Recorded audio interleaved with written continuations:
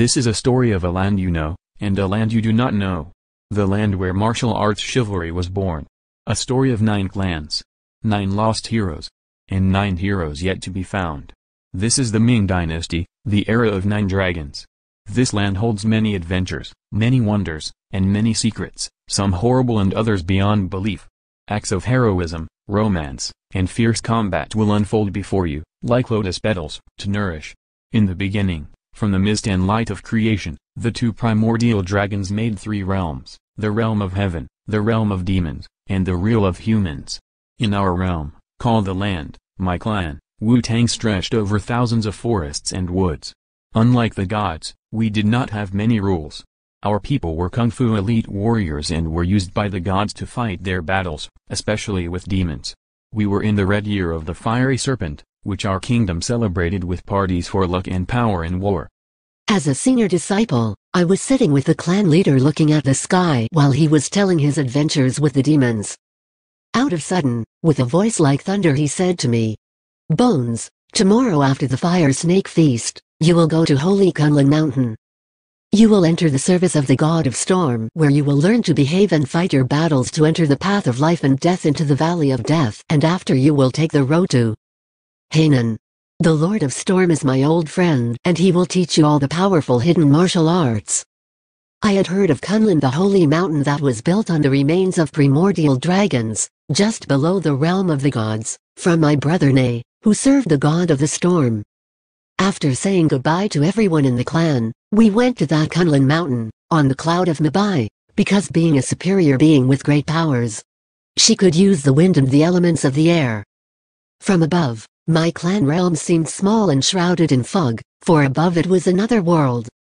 Below us, the ridges of the mountain, shrouded in black lights, as if the storm were talking to the wind.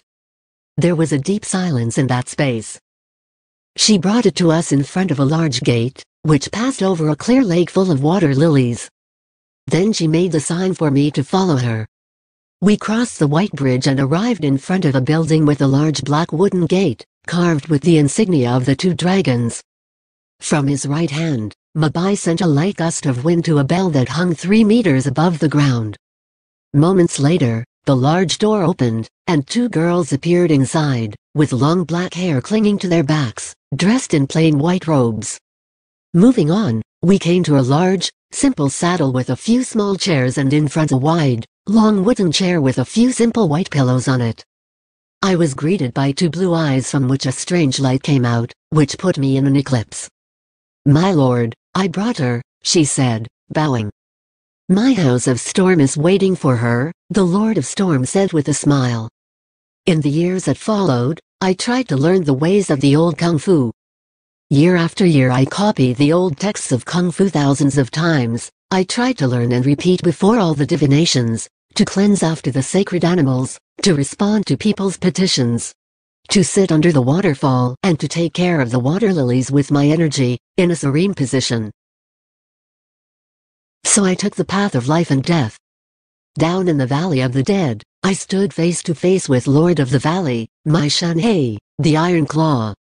"It caught you evil. You have no escape," I said, with the black energy coming from my sword, made of black steel, the most precious metal. The Lord of Valley turned away and turned right and I began a new attack, like a tornado, leaping into the air and throwing myself with all smashes to the place where he was. With 2 fingers on her right hand, the Lord gripped the edge of his claw and pushed me back. "It takes more than that to take down this old beast," said my Shanhei. With a quick movement, I put my inner energy to my sword, then I pounced a smash on the evil Lord, managing to pierce his shield, piercing his heart. Full of black blood, the evil Lord writhed on the floor, begging, "I curse you, dragon! You will not pass the Hainan road." "I can see that your mind is quite busy with questions, my friend. Foremost among them, I suspect, is, what happened at Hainan Road? Well, that is a tale in itself, and I see that your bottle of spirits has run dry. Perhaps we shall meet again. But for now, I'll wish you safe travels, wherever the road to the dragon may lead you."